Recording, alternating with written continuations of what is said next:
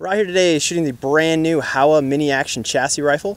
This rifle is available in 7.62x39, 6.5 Grendel, and 223 Remington. Starting on the rear of the rifle, notice that we have a LUTH-AR MBA-3 buttstock. This is mounted on a 6-position mil-spec AR buffer tube.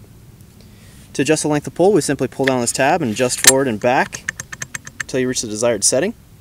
You can also fine adjust the length of pull by undoing this knob and then sliding the butt piece back and forward and then just tightening it down. The stock also features a comb adjustment for compensating for your scope height over bore. Simply undo the knob and slide the cheek piece up and down to your desired setting and then tightening it down. Moving forward, you'll see we have an Ergo Grip AR style. This is easily interchanged with any other AR style grip. Moving forward, we'll notice the center section and chassis system of the Mini Action Chassis Rifle is an accurate mag made chassis. It's all aluminum. It features a solid center section and M-lock forend. As with all Howa rifles, this rifle comes with a Howa 1500 barreled action. These barreled actions feature a cold hammer forged barrel that really provides that accuracy that Howa is known for. The action portion is machined out of a solid stock of steel.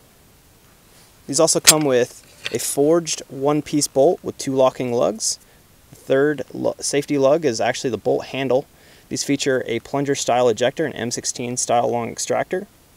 These also can be taken down very easily without tools. Simply twist, pull apart, and you can put it together. It takes only a couple seconds should you need to clean it. The Howa Mini Action Chassis Rifle also features the very well known and liked Howa actuator controlled trigger. It's a 2-stage trigger. The first stage of the trigger is about a 1 pound take up, and then finishing is about a 3 pound overall break.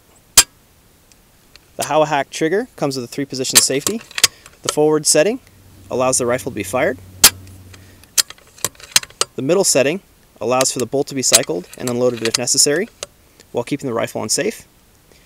And the rearward setting locks both the bolt and the trigger. Howa Mini Action rifles, chambered in 223, come with a 10-round magazine. These are proprietary magazine made of polymer construction. The 6.5 Grendel and 7.62x39 rifles come with a 5-round magazine only. I'm gonna do it again. Just let it roll. On top of this rifle today, we have the Nico Sterling Diamond First Focal Plane 4-16x44 scope. This is a mil based system, meaning that they are mil rad adjustment turrets with a mil based reticle system. The turret adjustments are in 1/10 of a mil increments. The parallax adjustment is from 10 yards all the way to infinity. This scope features a dial illumination on the left side and pop-up locking turrets.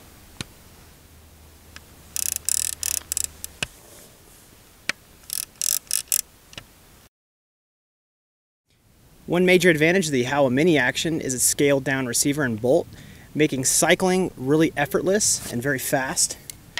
That allows you to do follow-up shots or switch targets very, very quickly.